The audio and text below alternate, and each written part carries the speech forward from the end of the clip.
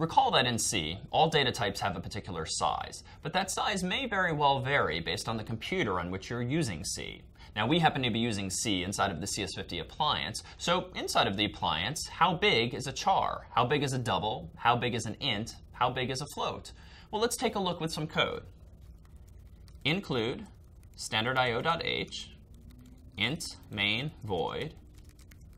And now let's begin to declare a few variables whose sizes will then print.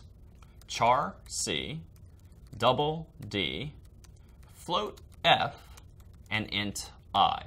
Now I'm not going to store any values in these variables because I only care about their particular size. To see their size, I'll use printf, as well as a C operator called sizeof, which will answer exactly that question.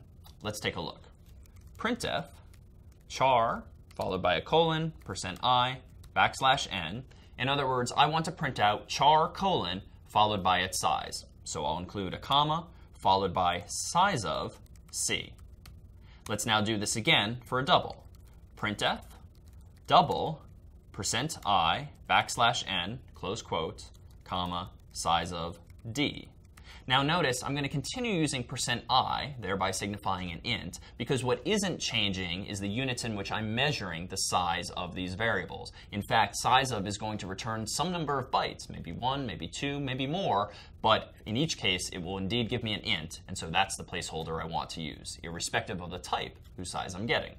Let's do two more printfs. Float, %i, \n, size of f.